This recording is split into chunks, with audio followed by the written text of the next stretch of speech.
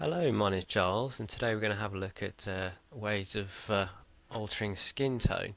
And if we look at this picture here, we can see so there's a nice starting point for working in skin. So we're going to go here and create a new layer, or Shift Control N, and we're just going to call that Foundation. And we have selected a dark brown in this case for our color foreground, and then we're going to create a soft brush.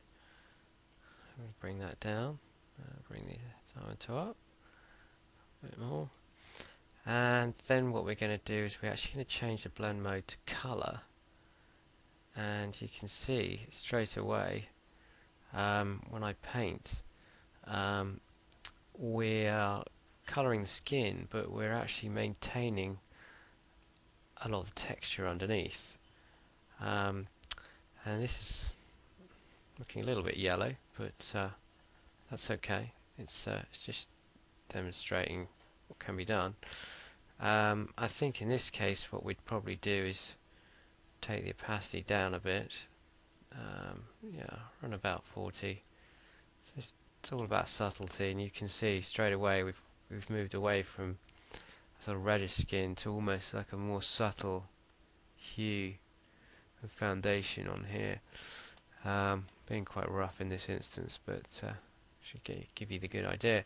So, and because it's on its own layer, obviously, it's quite easy to go in and either delete using the eraser tool areas, or for that matter, click on this icon here and add a mask, and then actually paint in black to rub it out again.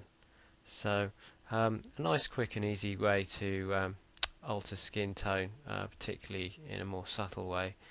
Um, if you wanted it to be a little more drastic, you could play around with hue saturation, but again, uh, it's very subjective. And then probably what I would do is, what I've done here is add an adjustment layer using this icon here, and then I'd probably convert this to black, this mask. So I'd press Apple or Control I on the keyboard, and then I'd actually paint, I'll flip this to white, and then I'd paint this colour in,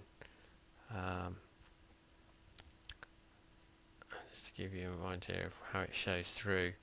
You could even take this blending mode to colour again, and then you can have a play around with adjustments. Obviously blue's not good for skin, so you want to be playing around. But that said, if you wanted to paint zany coloured makeup, that's one way to do it.